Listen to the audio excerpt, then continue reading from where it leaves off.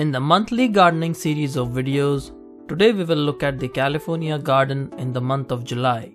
This month, the garden has a lot of summer plants growing and is one of the best months for harvesting a lot of vegetables. This video is divided into 4 sections. We will first take a look at the garden tour, we will take a look at the harvest that we made, we will then take a look at what's growing in the California garden in the month of July, and finally we will look at some things that you need to do in your garden this month. After harvesting our red onions, we planted some emerald okra in this bed. And this is the okra that has been growing for a while now, and it's producing excellent okra pods. This is the tomato bed. As you can see, we're growing a lot of varieties of tomatoes, and this is what I call my tomato jungle. In this bed we had garlic harvested, and then we planted some bush beans. This is our corn bed, the triple crown hybrid variety, and we harvested a lot of corn from this bed. We then move on to the peppers and eggplant bed, which produced a lot of poblano peppers and some delicious eggplants. Now let's look at some of the harvest that we made. Hyacinth beans, we've been growing these beans for the past few months now, and they're producing very well in July. As you can see here, the harvest looks pretty good. These beans are eaten with the pods whole, and they taste absolutely delicious. We also planted a lot of bush beans in 5-gallon containers, and it was a pretty good option. We were able to harvest a lot of bush beans from these containers for about a month or maybe a bit more, but they do stop producing after some time because they are bush type of beans, unlike beans that are vining beans which produce for a much longer time. But for the space that they use, this is a very good option. You can plant about 3 plants in every 5-gallon container, and that will produce a lot of beans for you. Now let's look at asparagus beans. We posted a video on this last week where we showed you how to grow these beans, and we were able to harvest a lot of asparagus beans through the month of July. These beans produce a lot of these long beans, also called yard-long beans, and we were able to get a great harvest from this container of asparagus beans. We also harvested a lot of blueberries. We have a small blueberry bush growing in a container. This is the sharp blue variety of blueberry, which produces a small to medium blueberries. And for the most part, our blueberries are quite small, but they are very sweet and they are absolutely delicious. And in the month of July, they produce a lot of blueberries that can be harvested. Here you can see the harvest. They are fresh, delicious, and very sweet. Although summer is not the best season for growing carrots, we did plant this atomic red variety of carrot in this whiskey barrel container, and in the month of July they had matured enough to be harvested. So we went ahead and harvested all the carrots from this whiskey barrel container, and as you can see here, the atomic red carrots look very beautiful and they're very delicious as well. We also had some glass gem corn that we were growing in a container, a 5-gallon container, and by just removing the husk a little bit, you can see whether or not the corn is ready, and this is how it looks like. We harvested a lot of eggplants as well. This is the purple eggplant variety, and we harvested a lot of eggplants not only from the raised beds. This is the one that's growing in the raised bed.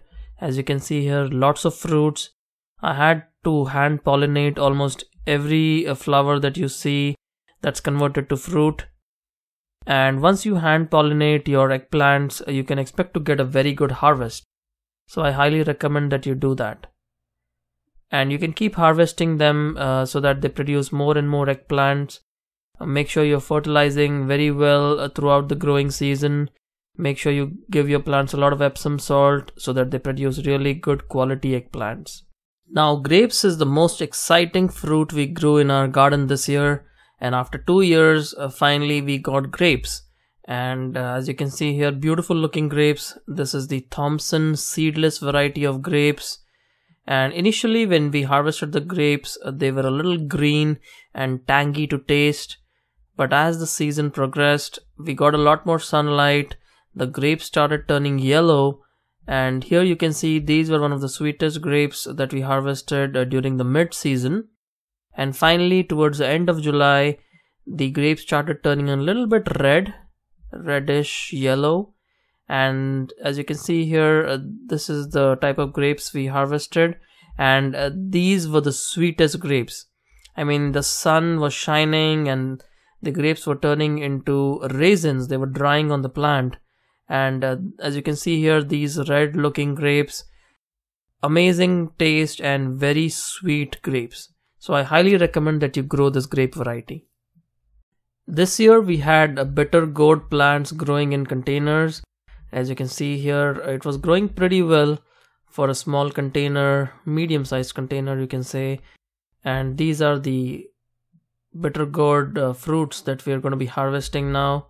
And you can harvest these throughout the summer season. They produce a lot of these gourds, and they're very easy to grow in your home garden. In the month of July, we also harvested a lot of okra. We were growing okra, the giant variety, in this whiskey barrel container, and then we also had some growing in the ground. Now this is the one that we were growing in our whiskey barrel container. This is the Nombo giant variety.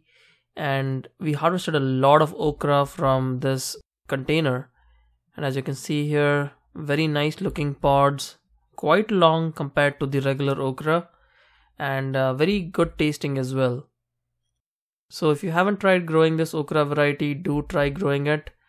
And we also grew okra in our raised beds. This is the dark green variety of okra, much more soft and tender compared to the giant okra variety.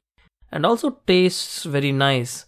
So this is the other variety that we grew, and we eat a lot of okra. So all this okra really proved to be very helpful.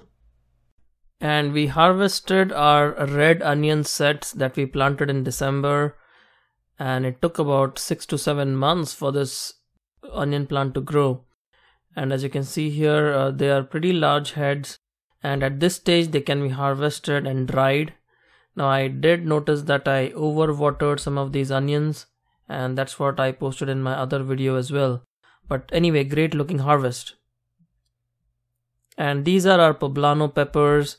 These peppers grew very well in this 5-gallon container, and we were able to harvest a lot of these peppers. Now once again, poblano peppers are one of my favorite pepper varieties because they have the best balance of heat and taste. And these are the dragon cayenne pepper.